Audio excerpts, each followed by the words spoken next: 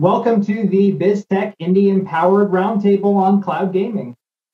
Really glad to have everybody here. We actually have a pretty unique opportunity. We've got Matthew Morris here from Unity, Bruce Grove from Polystream, Barn Cleve from Shadow, Mark Donegan from Beamr, Justin Berenbaum from Xsolla, and also Brandon Myers from Bad Panda Games. I'm Jason Schuster from Bad Panda Games, and I'll be moderating today, which pretty much means that I will not be talking and letting the experts actually talk. So if this goes right, you won't hear me talk very much.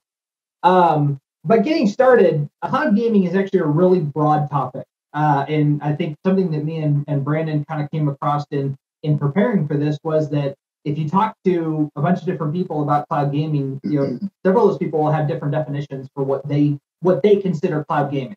So I wanted to kind of get this started and kind of lay a foundation by asking this group here, what is cloud gaming to you?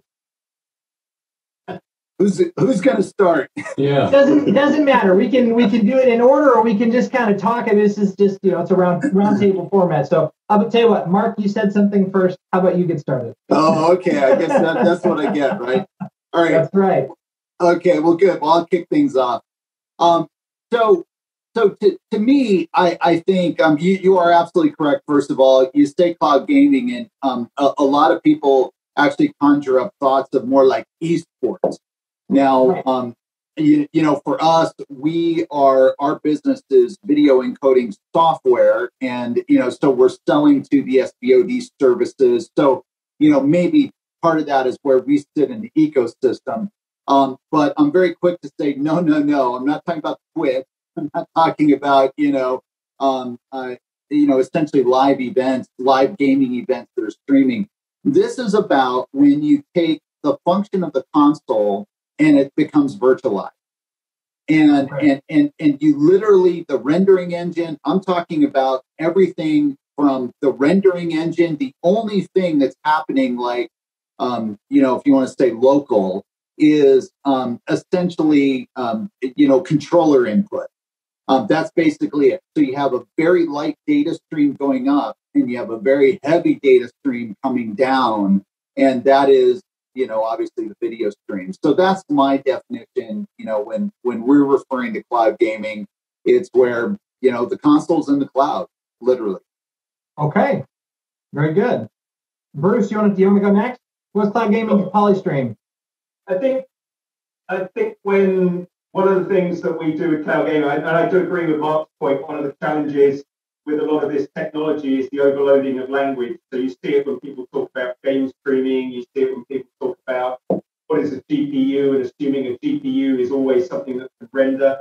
And all of these pieces, just sort of the language around cloud gaming can be very sort of morphing around a lot of these pieces.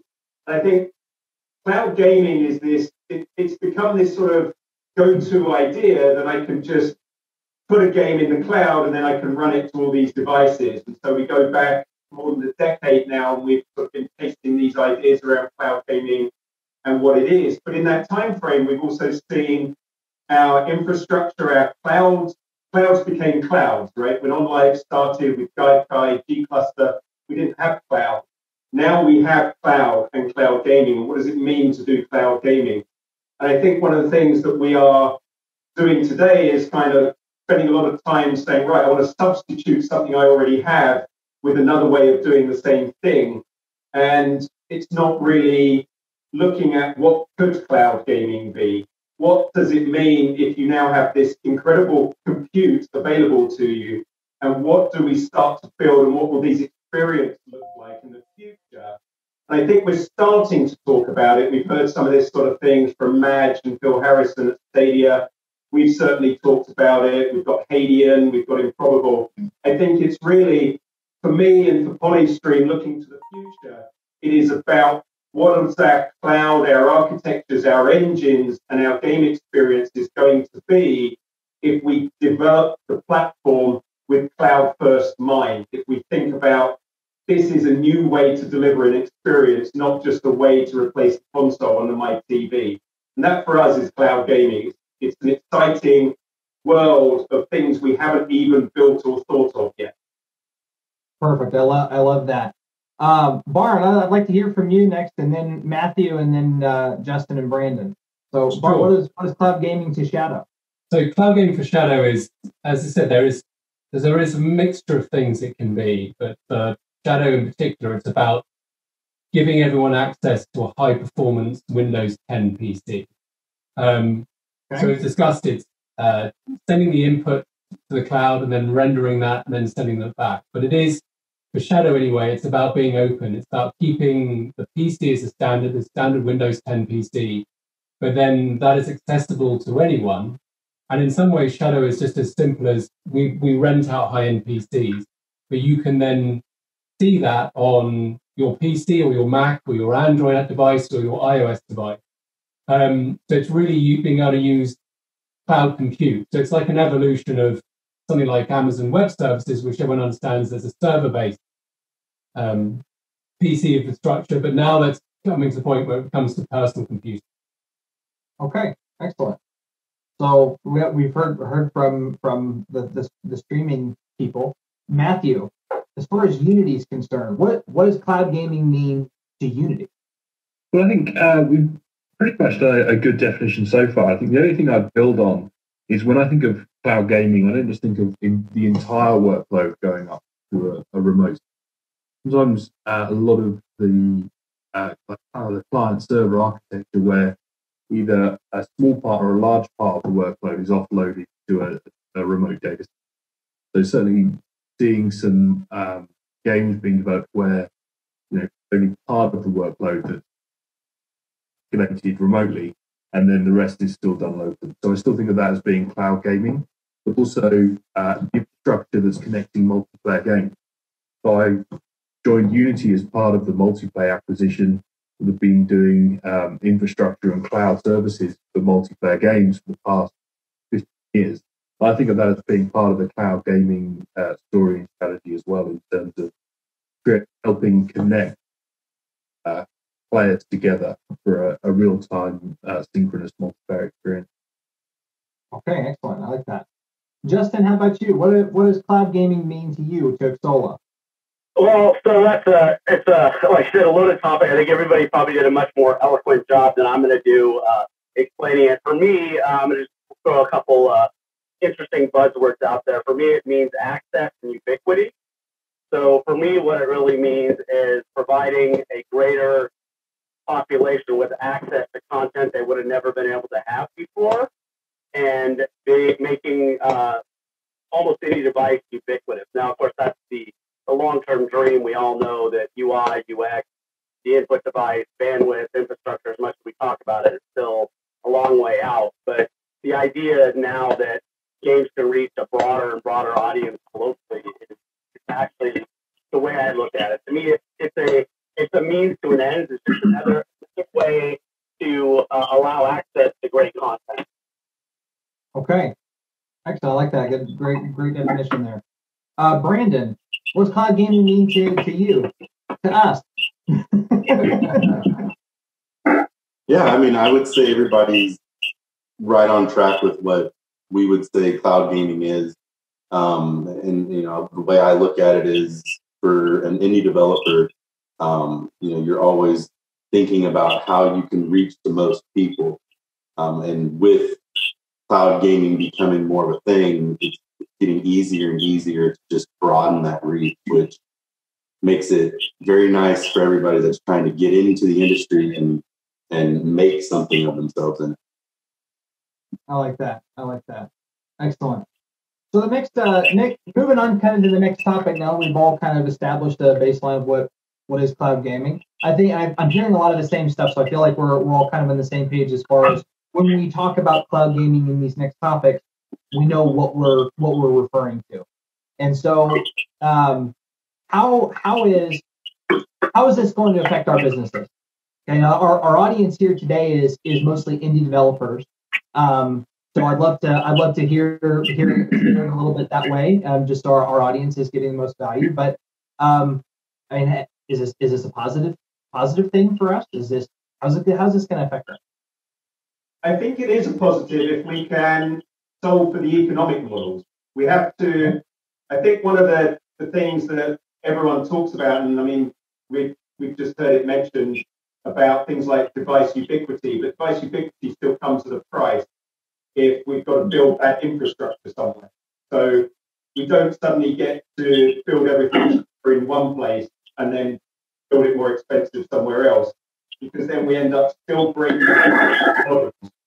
So we've got to work out for cloud gaming how we have a model that also still fits with the desire of the game developers, the publishers, the indies that want to reach these audiences. And it can open up new audiences. It can change the dynamic and the mix and the new ways of delivering new experiences.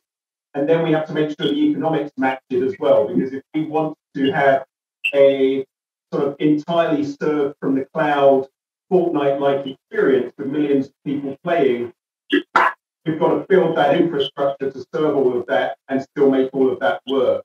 And I think it's making all of those things. I think this is one of the things where we have to look at what those experiences are going to be and how do we monetize them. It's not just enough to say put everything in a subscription. We have to look at what are the models that are going to work and how do we serve that content in a way that then we can reach an audience, wherever that audience is, whatever that device is, that can still fit this new shifting technology. Okay. If I can jump in, I completely agree with that comment. I think, we have a prototype to look at streaming video. That is the transition from, obviously old school VHS tape to DVD to streaming. And, it's interesting because the only thing that changed, there were no new experiences created, at least up to this point, until VR and AR really starts to take off. And, but we're still a ways out. But there's no new experiences. The only thing that changed is the distribution medium or media, depending how you think about it. And yet it's very clear. And if anybody on this call, or anybody in the audience has experience with streaming video, the economics are super challenging. And as much as Netflix and these very large services, have incredible market caps and they're incredibly dominant.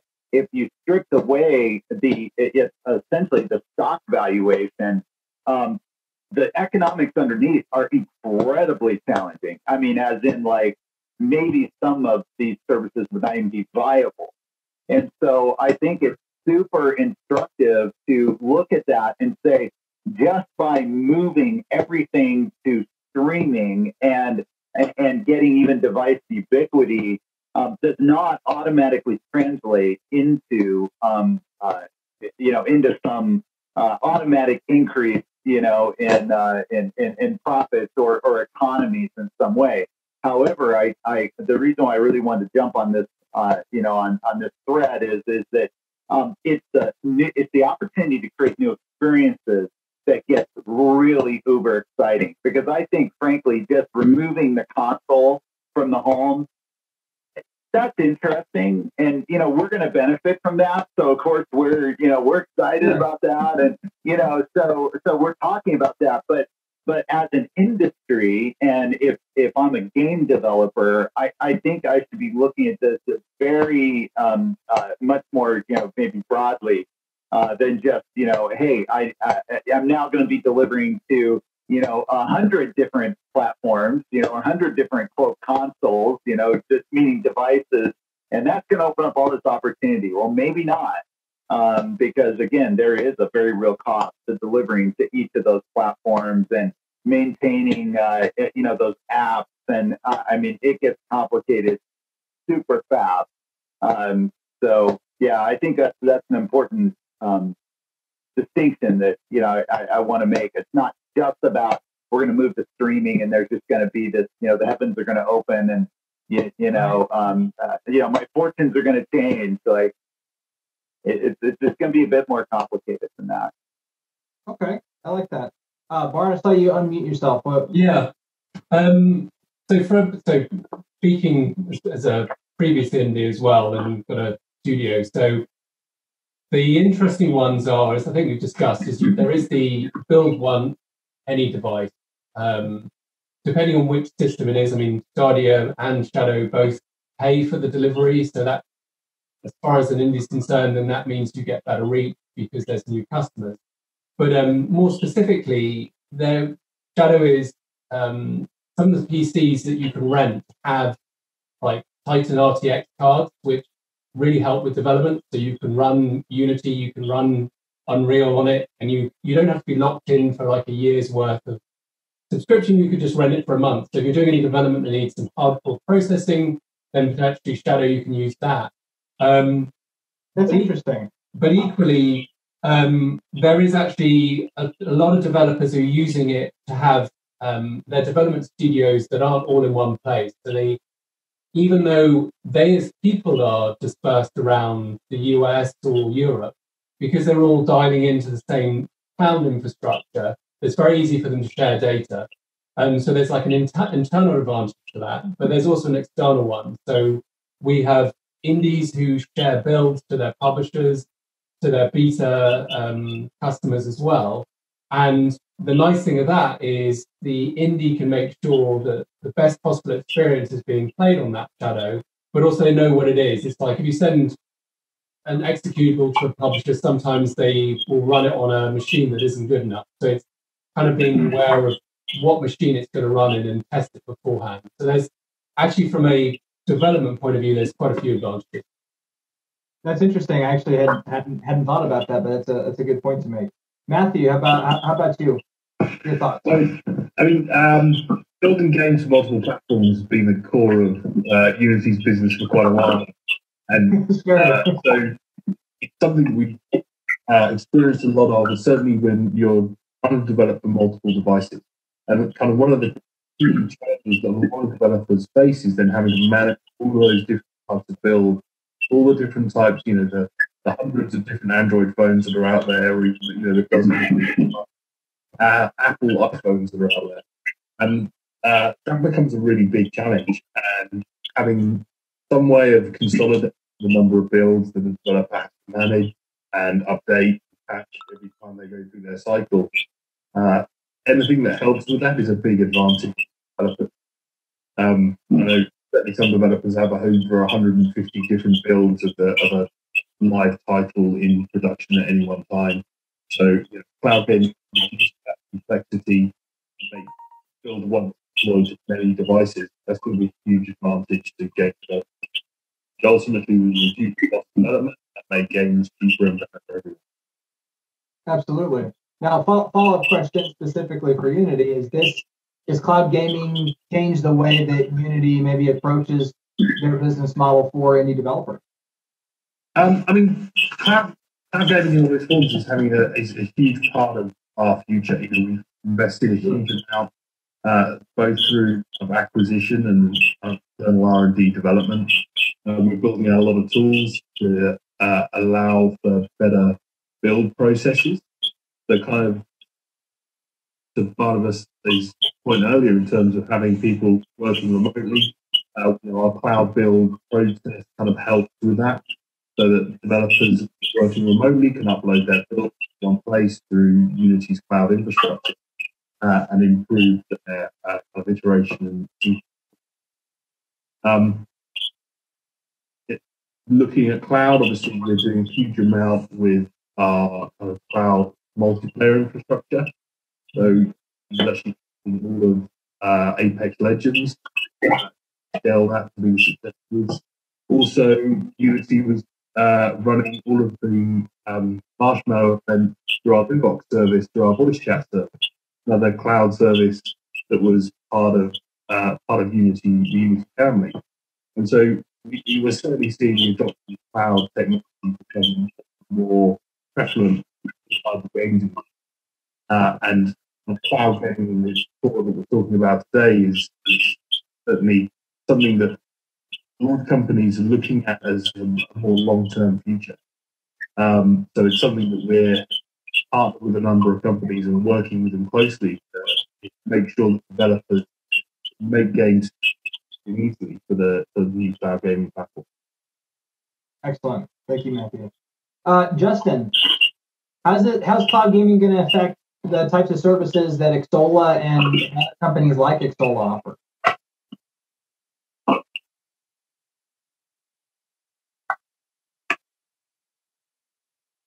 Did we lose Justin?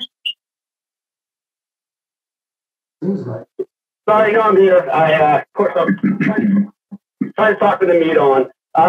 It's okay. I do that all the time. It happens. It happens to the best of us. I think most of my friends wish I did that more often.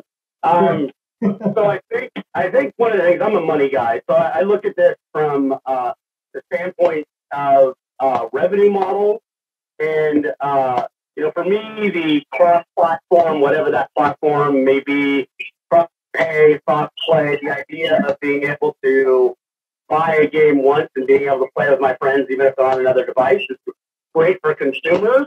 I think we still have an issue as far as the revenue models go for the content, because anybody who knows and follows the revenue models on a Netflix or even, PS Now, not to upset all my friends at PlayStation, it's actually not a great model for developers. If you're building linear short-form content and it's paying you on time played, you're going to get hosed. So I think one of the things that we really need to talk about is, what does the future economics look like for that content if it's being distributed everywhere on all these devices? And I wish I was smart enough to have an answer, but those are the kind of things that keep me up at night right now about cloud gaming. Say the last part again, Justin? So I think those are the things that keep me up at night about cloud gaming right now is what the future revenue models look like, because the current ones, or at least for the streaming side of games, are not good or that profitable unless you're lucky enough to get a big fat guarantee from one of the platforms. Right. I think Mark was kind of talking to that point as well, mentioning Netflix, is that it does pose a problem. And like you, Justin, I'm a money guy as well. So those are the things that I care the most about. Brandon, who's our CEO, cares a lot more about, how does this affect the games? How does this affect how we do our operations? Those things that I'm the one who's worried about the economics of it. Is this actually good for us? Is this bad for us? Does this mean we can get more customers, or does it mean we're going to be able to make less money per title? I'd like to know the answer to those things too. So Brandon, as far as you're concerned, I mean, how, obviously it's kind of speaking on behalf of indies, but how is our business going with cloud gaming as it becomes more mainstream? I mean, it can vary in many different ways, but I don't foresee it being a major negative. Obviously, with our industry, we're constantly having to learn new things, and I mean that's kind of the nature of this beast. But I don't foresee any major negative currently. Okay, excellent. Oh, Bruce, go ahead. Yeah, I wanted to add to this one a little bit, because I think it's important. I think this is one of the other things that cloud gaming falls into. It keeps sort of positioning itself almost as it's coming and therefore it's replacing what we already have. And I don't see it replacing what we already have for quite some time. And I think to Mark's earlier point about how media didn't really shift, it just became a different distribution. I think back to the experiences piece is we have 200 million plus current generation consoles in market. That's an awful lot to ask cloud to replace. And we've got how many billion phones, and we're saying, right, we're going to stream to all these phones. And I think it's not really, we're just suddenly going to turn all of these devices into dumb terminals and make them the new console. It's going to be about, we're still going to have a space for playing local games. We're still going to want to play games on our phone, badly connected network. We're still going to want a console for all those people that don't have the luxury of fiber to the home. And that's not going to change for some time, right? 5G is going to take a decade to really shift how we look at broadband speed. We're now at the sort of time in our lives where we can just about realize 30 megabits for a lot of people. Some of us are lucky enough to realize more than that, but that's still 500 megabits is out of reach for a large population. And so it is still going to be about being able to develop games for local devices. It is still going to be, to what Matt said, about what else does the cloud bring. It's not always just about replacing the console experience. It's about maybe creating more of the world or offloading some of the compute so that we can distribute its compute better. And if we sort of think about where those sorts of experiences go and what we bring, then what it's going to be about is developing content that suits that distribution model for that audience, not just suddenly turning our back on 1 billion devices in market that monetize the way they do today. That's right. I like that. And Mark, I'd like you to talk a little bit more about that, but kind of something that stands out to me when you say that is, as popular as streaming video is, people still buy DVDs. People still buy movies. Yeah, it's true. So, Sure. I mean, it's true, and I think I pulled up. So there's a very well-known venture capital firm in the U.S. By the name of Andreessen Horowitz. They're actually A16Z. The only reason I mention these guys is that they're really excited right now about gaming, about the gaming sector. They're looking actively at investments in cloud gaming and all. And so I'm gonna connect all of this. So bear with me for a second, because I think it's interesting, their perspective. So they are not excited, and if you read their blog posts and you listen to Andrew Chen talk and listen to their podcast and all, I don't think I've really ever heard them say anything like, we're really excited about the sector because the entertainment value, like, they're not looking at this like, hey, there's going to be 1 or 2 emerging Netflix and we want to invest in those guys and we want to be along for the ride, so in 10 years they're worth $200 billion or whatever. right. They're talking about the social component. They are they believe very, very strongly that that gaming, now they're speaking just more broadly, but how can you be social if you're not connected? And the cloud is all about connectivity, right? So this connects to cloud gaming, is that gaming is the next social network. And if there is a threat to Facebook, for example, and I'm not saying like, oh, Facebook goes away in 5 years, but I mean, if there's a quote threat to Facebook in terms of people beginning to migrate away and spend less time on the platform, et cetera, their thesis, and I think one that it's starting to resonate with me, and I think a lot of other people, is it's going to turn to these gaming platforms, to these cloud gaming, and this also plays into then the new experiences. So I think we're all seem to be, kind of dancing around the same theme of, it's probably for most game publishers not maybe the optimal strategy to simply go look at your catalog and quote unquote convert those to the cloud and just offer them now in the cloud. Right. The economics are, there's a whole lot of peril potentially in doing that. But there is incredible opportunity, and where all of the new economies are going to come from cloud gaming is in what can we create that either really isn't that possible or feasible on a console, or maybe it is, but it just, but consumer behavior didn't lend itself, to this console experience. But guess what? Now on a phone, my user, my player is more willing to interact in a different manner, and so I think that is that's the answer. Or at least that's the place to start looking in terms of how do we make these economics work? What do we do, with an existing business? Don't abandon it. That's the answer. Keep innovating, keep releasing titles and doing everything, but start with a completely fresh look at these platforms. And I think it was Bruce that said, maybe in his very first comment about, there's a lot of open questions around the architecture and around the software stack and around So, Google's Google. There's one Google in the world, right? So we can't exactly just say, oh, well, let's go reverse engineer and hey, it's Google Stadia, right?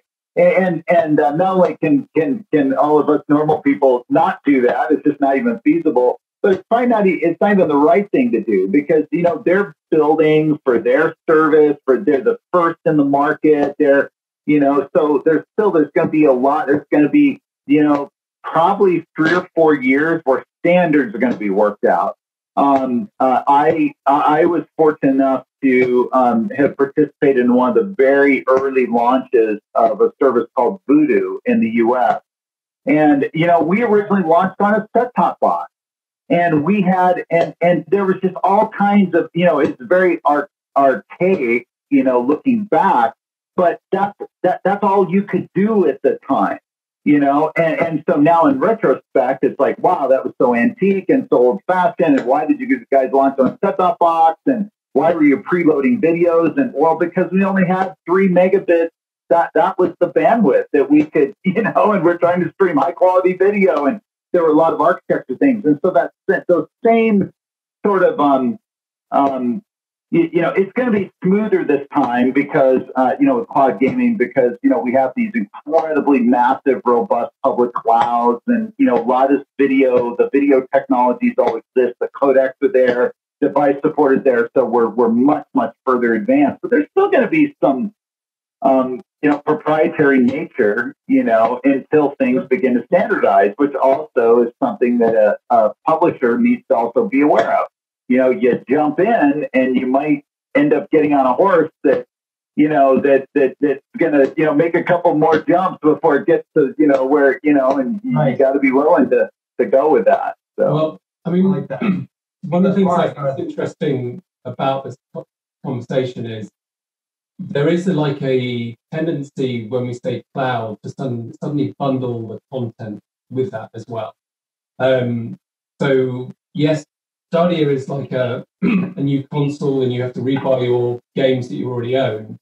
But that's not the only way that will happen. For instance, Polystream and Shadow both believe, and Bruce, correct me if I'm wrong, that it's more about the delivery of existing services. So Shadow has Windows 10.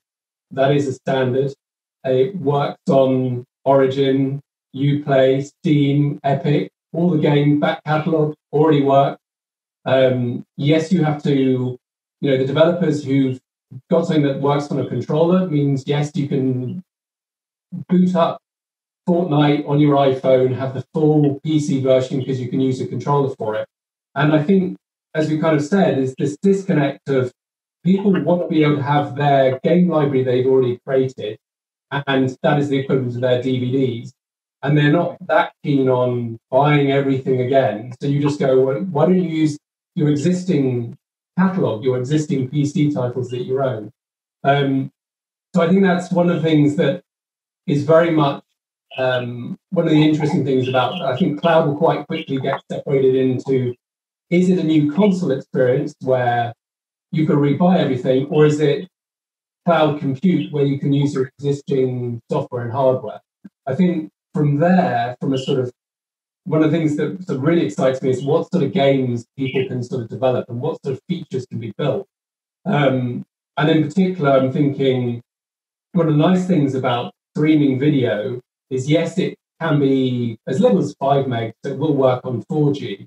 But it does mean that if you have a game that you would normally only play on a LAN, like say an FPS where there's truly destructible environments, when you're sending more than that just when it's the data of the first-person shooter, I think those are really exciting games. And I can think of, there's lots of developers that like destroying stuff, but they're always hindered by the bandwidth, being able to sync that with all the users. So we kind of go back to when we had LAN parties and what you could do there, which you can't do in the cloud. There's only recently Fortnite even has the ability to slightly build things because the bandwidth is free, but that's not quite the same as properly destroying things. In addition to that, which is nice from a designer point of view, is we've said multiple, one input in, which is low value, so just keystrokes, and then one video out. But actually that works with co-op quite well. So you could have something like Super Bomberman with 18 players all playing on one single instance because it's all one video stream couch co-op. And I think that's where we're going to see interesting game types come out. So it's what do you do when you suddenly have more or less like gigabytes of data that you can send between the PCs, or have a single experience but with multiple people playing it. I like that. Thanks, Brian. Matthew, Brandon, you guys want to add anything to that? And by the way, I would like to come back around to how cloud gaming could affect the social aspect of gaming, because I like Mark, I follow Andreessen Horowitz as well. And one of the things that's interesting about them is usually when they move into a space, a lot of venture capital follows them. Because Mark Andreessen is widely regarded as one of the smartest people that are alive today. And so when he says that's interesting, people notice. And so it's something I would like to talk about. I think indie developers who are looking for funding should have this on their mind, because investors are talking about it. So Matthew, you've unmuted yourself, and I'd like to come back to Mark. Yeah, sure. So I think I was just going to add to what Mark said. Is I'm pretty sure that Facebook know that the world's changing around them. Hence their investments in Oculus Rift and pushing that sort of technology and making absolutely. Yeah. They're validating the thesis. So it's and like that's everything they're doing is made with Unity. In fact, there was a leak recently that kind of they said that if they didn't get a chance to buy Unity, they're doomed, because Unity is the key to that platform of having the content and having the developers who make the content for those sorts of worlds. But actually having the world right now is on a flat screen that you hold in your hand, and the future of content is real-time 3D, where it's generated real-time for you each and every time, and it's a truly immersive experience, be that in a headset or something else, but it'll be a real-time 3D experience, and that's where you need to see the future, certainly. And cloud technologies are then helping that become real. Yeah, absolutely. Back to you, Mark. You want to add anything? I think I definitely sparked the conversation around social, and again, since our audience are primarily game developers, publishers, then I think we're making the point really clear. That cloud gaming opens up opportunities for new experiences, and it should really be about new experiences that are being developed. Probably more than just simply porting over, the existing console game catalog. Although, look, I do want to come back though to one comment, just because I don't want it to be taken too far. Sure. And that is my comment that if we look at the video business, the economics are a bit challenged in simply streaming. And the point I want to make is that there's also some there's still winners in this, right? So obviously we can think about Netflix, but let's separate them out. So it for the first time now, it's possible for someone to take a niche business, niche content, and to actually build a little business around this that previously in the TV or the broadcast ecosystem. Or if you had to distribute everything, literally physical media, to a video store, the economics weren't feasible. So on one hand, if someone's aspiration is to build, a $15 billion company, that's one thing. But if someone's aspiration is to build a really nice little business, and little, not little, depending on where you come from, but $15 million company, sure. Cloud is going to make that possible in ways that even today, that it simply isn't possible. And so I think that's also a really important distinction. And, since again, our audience, I believe, are primarily indie developers, then, maybe that really resonates. Like, well, hey, that doesn't sound too bad, to me. So So I just wanted to make sure that we also didn't, or at least I didn't put out too much of maybe a little bit of a negative thing there, like, hey, if we go down this path, the economics don't work out, because that isn't the whole story. No, I think the point you're making is that it's going to have to change. It's going to have to change, but it'll, there's opportunity. So yeah. So Bruce, I saw your hand come up. Yeah, I was going to say, I think on that one is we think about the games and the cloud and the experiences, and in some ways, this is where I think we have seen some great innovation, particularly in game streaming, not cloud gaming. We're looking at different devices and what you use different devices for, but bringing them into the same environment, bring them into the same social channel, so that you can look at all of these different devices and say, what can this device do, and how can it still bring me into engage with all of these people? And if you then start to think about that experience for interactive entertainment and truly sort of creating something that says, well, here's something I can play on a big screen, but I want to interact with it completely differently on my phone when I'm out and about, but bringing that same audience together, well, that unlocks huge sort of opportunities for everything we can do here. And that's something that you sort of back end off the cloud. You build the infrastructure, you build all of your sort of networks for, and then the devices just become your portal into that world based on what that device is best suited for. And that might also open up a world of where these platforms start to get built. And kind of what Mark's saying is sometimes it might be about how do you create a niche channel that fits a very certain audience, and it's backed into something in the cloud that's much larger, but it fits sort of your demographic, your audience, people you're trying to talk to. And we see that with everything from YouTube to Twitch to Mixer. Not every channel has to have 10 million viewers, right? Some channels do very well from a dedicated few tens of thousands of viewers that are absolutely about that. And now we can bring that kind of experience to interactive. But we can now start to think about each of the devices as well as bringing that experience to that device, to that audience. And also, I mean, it's got to be culturally relevant. It's got to be geographically relevant. It's got to be all of those things can now be unlocked when we start thinking about, right, what does that person use typically? Where are they? What do they want to engage with, and how do we bring them in? And that does unlock huge amounts of ways of talking to each other. Absolutely. Love that. Thank you, Bruce. Mark, Matthew, Brian, all of you. Great comments. Brandon, Justin, do you want to add anything else to that before we kind of move on? I agree. I think it's going to be about new experiences. And this is one of the reasons I love the whole rise of the indie for the last 5 years, right? All the different games, all the different experiences that would have never happened, when I started in the industry, because and the cost of doing what we did on a console and was just so ridiculously expensive.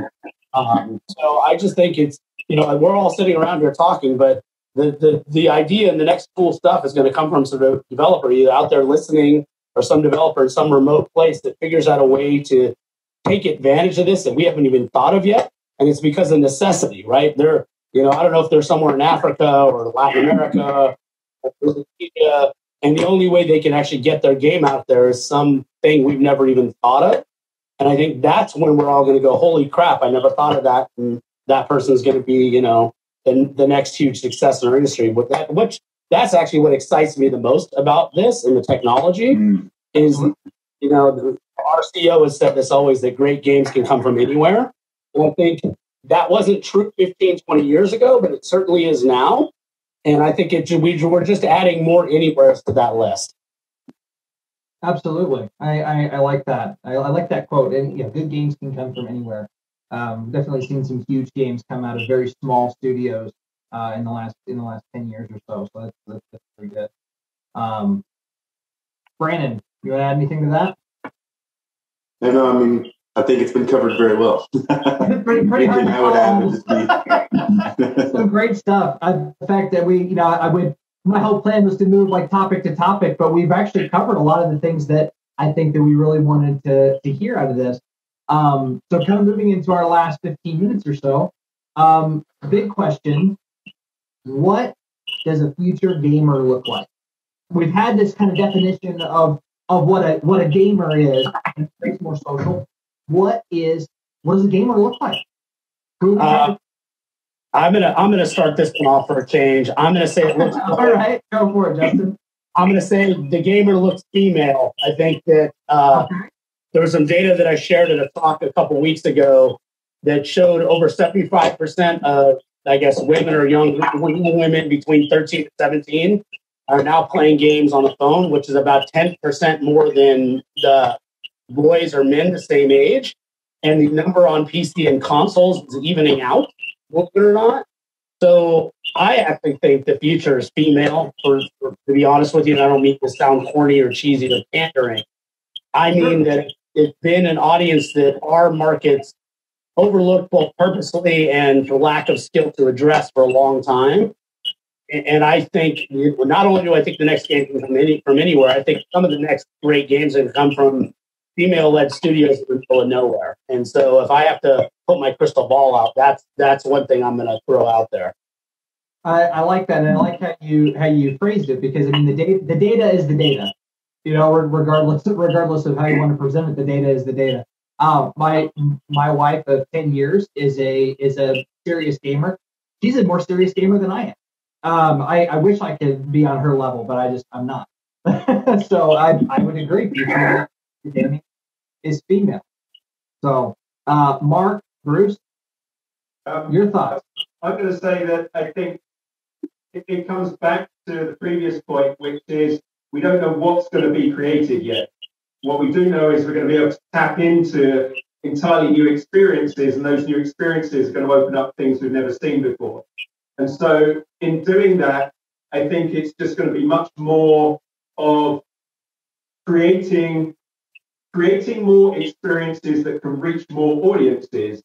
And until at some point we just lose this idea that somebody's a gamer, I don't think we really talk about people being a TV watcher anymore or a radio listener or music. So I heard the expression player, and I like that. Instead of a gamer, I like the idea of the expression player. Yeah. Because gamer sometimes brings a negative connotation. Yeah. Okay. Yeah, I like that. I like that too, because I the first thing that came to mind, and as I've thought about this, like, so what does happen, when we fast forward, let's say 10 years, and we're having this same discussion, right? But except now there's, very clear business models, and, how do we, it's not going to be this term like gamer. It's going to be the audience. The audience are players, right? And I think the audience and these players are literally going to be everybody, because it's super fascinating how everybody has their taste in movies, right? And in music, I like country, I like rock, I like pop, I like whatever, I like this kind of movie, I like that. Everybody has this. Some people don't like movies, but yet that same person who says, "Oh, I hate country music," will play a game that somebody who only likes rock and only, it's interesting to me how games can kind of just cut across, whereas these other genres of entertainment, people can have really kind of clear opinions, like, "Oh, I hate," or "I love," this. Yep. It's super fascinating to me. And so I think, as these platforms are emerging and as they're giving people ubiquitous access, and the barriers are getting lowered in terms of even, I would enjoy being a player, but I really don't want to, it's $200, go buy a console. But, there's still, like right now today, there's still sort of this barrier to entry. Like, you have to decide, okay, let's go buy a console. Well, that's a little bit of an investment. Some people it's more of an investment than others, but still, you have to even just go to the store. You've got to decide which one. You've got to, but when I can just pick up my phone, and now with display capability being the way they are, and when 5G is here, this is a very long-winded answer, but the gamer is everybody. The game, it's everybody's a player, and I think we won't even be thinking, there's going to be maybe this really hardcore subset of users that maybe we refer to as gamers, but ultimately it's going to be everybody. I like that. Barn and Matthew? I was just good. I think you're spot on. That whole world between entertainment and games, I think, will gradually blur. It's the experiences where you can sit with a virtual headset on in a virtual cinema, a real film. So you can have that kind of social experience sat at home, but it feels like you're in a cinema. All of those sorts of experiences are just going to grow. And it could be that experience is you go off and you play Killing Floor 2 with your friends, or it could be, you're in a virtual cinema somewhere. But all of that sort of technology is on the forefront, and it's entertainment and it's interaction. It's not gamer.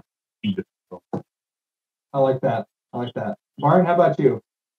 I was just going to say the upfront barrier of entry of having to buy a console or having to, buy something for hundreds of dollars will just disappear. And that will actually work for AR and VR as well. Suddenly will be ubiquitous how it will get. Because there just won't be this massive outlay of saying I need to buy a $600 console. Absolutely. Wonderful. Brandon, you want to add anything to that? I think everybody's correct. I mean, the lines will begin to blur even more as this stuff evolves. Right now, I know that there's a lot of people who are playing games on their mobile phones that didn't exist in the mobile universe even a year ago. You have Call of Duty and things of that nature. Like that's a big deal, and that's not even on a cloud platform. That's still running through the hardware.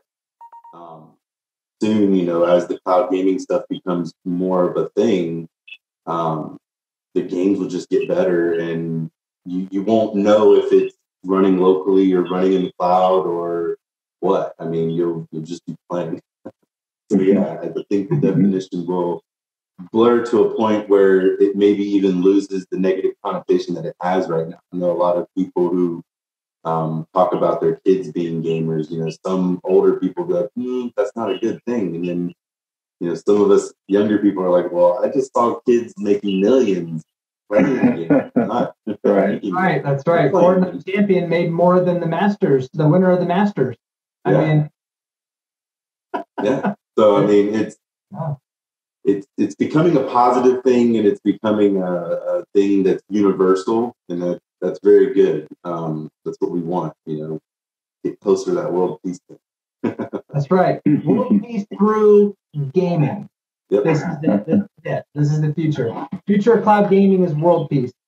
Final thoughts as we're pretty much right up against our time. But the biggest question is how do indie developers take advantage of this move? How do indie developers take advantage of cloud gaming to the max? How do they take advantage of the changing idea of gamers? It's being everybody. How do we do it?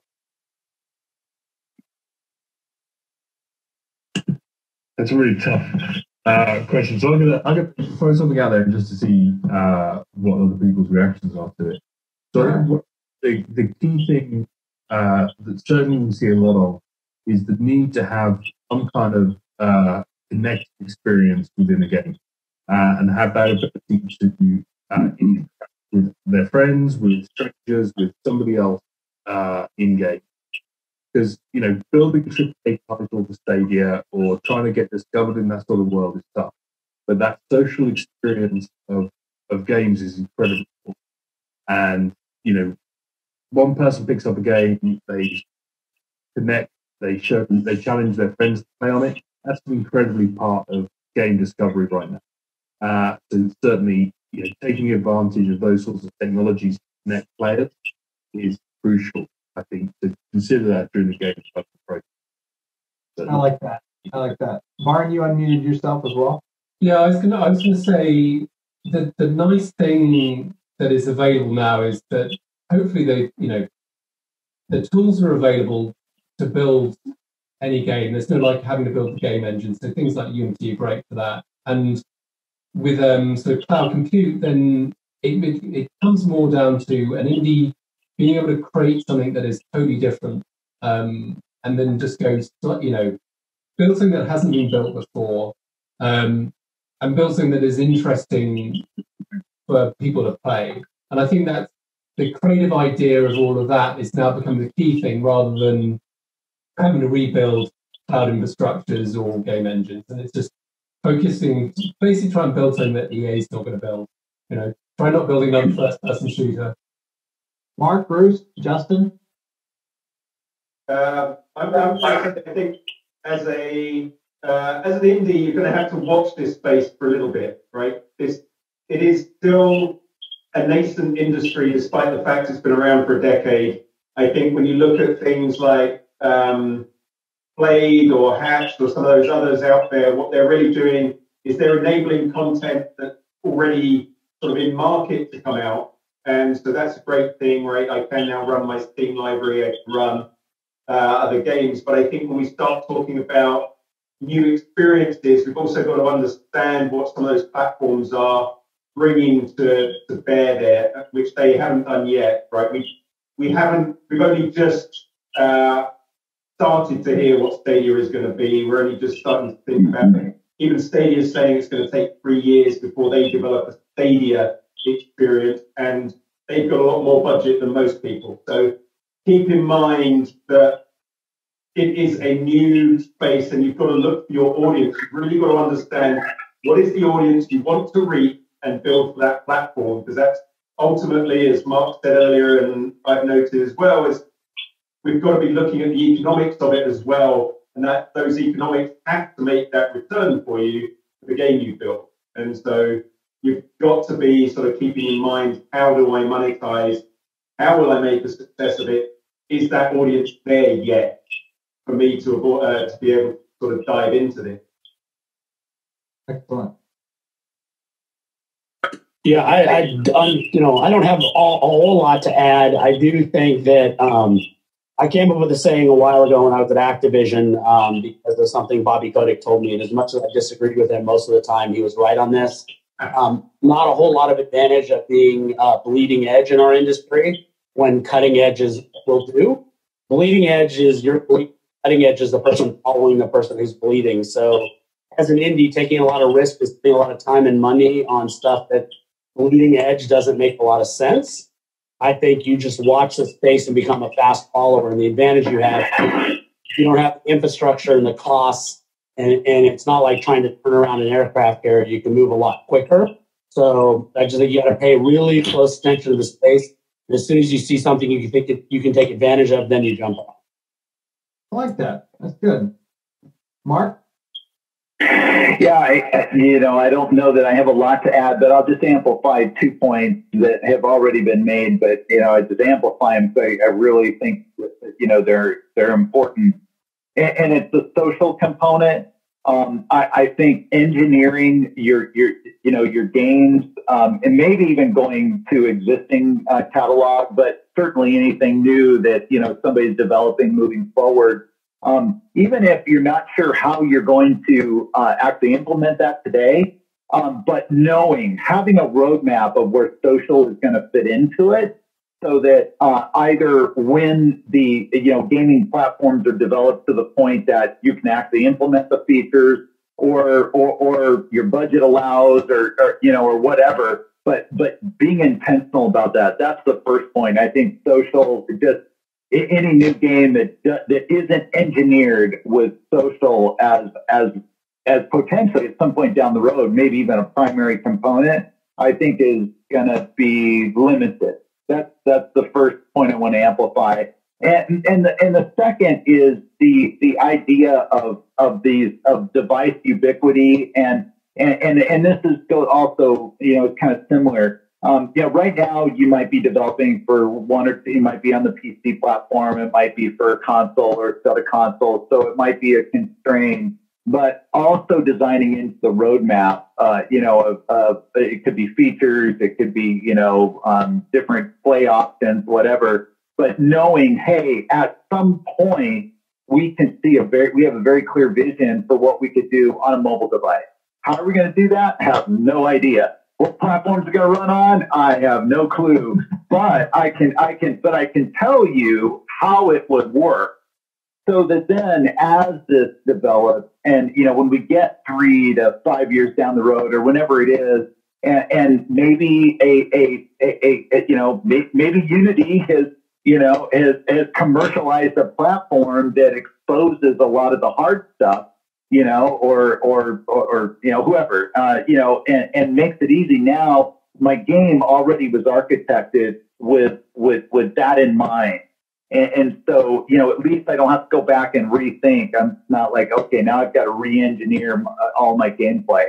So those are, I think, from an indie, producer perspective, what I would just be really just thinking about. I think the message is very clear that it's almost not even possible to just run out today and go implement a cloud gaming solution, because there's just there's so many pieces that aren't connected yet. And so on one hand, it'd be tempting to just sort of say, hey, I don't have to worry about it. I'll just kind of watch it, but I can keep developing. And you could do that, but it's probably smart to be thinking about social very, very heavily, and be also, really thinking about, what sort of alternate device experiences, or, it may even be follow-on sale experiences, so maybe there's capabilities that you can sell down the road, that when somebody wants to take their mobile phone with them, leave the house, they can continue the experience, but it's a different thing, but you can charge for that, so that might be a way to extend. I like that. It's very good. We are pretty much out of time, so everyone. Go ahead. Sorry, I'd like to be a little bit cheeky. It's Slush coming up, for those that might be aware, in Helsinki in a couple of weeks. And on the 19th, on the Friday afternoon, there's going to be an event called Fast Forward. There's going to be a whole pile of panels and sessions talking about the cloud and the future of the cloud and gaming and interactive entertainment. So if anybody's going out there, check out that event. There's going to be some great stuff happening out there as well. Okay, perfect. Bruce, what was that called one more time? It's called Fast Forward, and it's going to be at the Slush event in Helsinki. Fast Forward. Perfect. That sounds excellent. Well, we're out of time. I really appreciate everyone for attending, for Dirk for putting this thing together and letting me get up here and try to manage this thing. Matthew, Bruce, Mark, Barn, Justin, Brandon, thank you so much for all of your contribution. This was thanks for hosting, and hope it wasn't too bad from the road. No, not bad at all. This was great. So again, I really appreciate everybody. This was extremely valuable. The content of this roundtable exceeded what I was hoping. So I hope our audience feels the same way, and really appreciate all of you. Thank you for taking the time. Thank you. Thanks, Jason, for great moderation, and of course, thanks so much to you all. It made this roundtable possible for participants of the event empowered. I personally believe that cloud gaming will become a much bigger topic than it is actually, and we from BizzTech side, we decided already to create an own event series for this team to bring together all interested companies. Thanks to you all.